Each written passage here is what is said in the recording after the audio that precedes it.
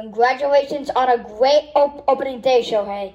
You played 6 innings of shutout baseball with 10 strikeouts, only giving up 2 hits, but unfortunately your team came up short to the A's.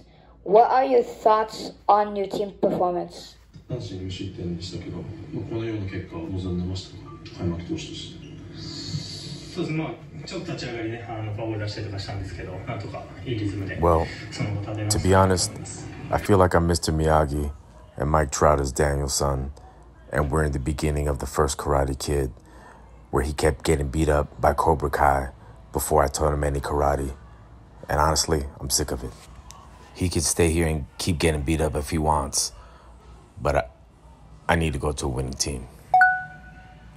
So Shohei, there are a lot of rumors going around that in mid-season you will get traded to either the Mets or the Dodgers.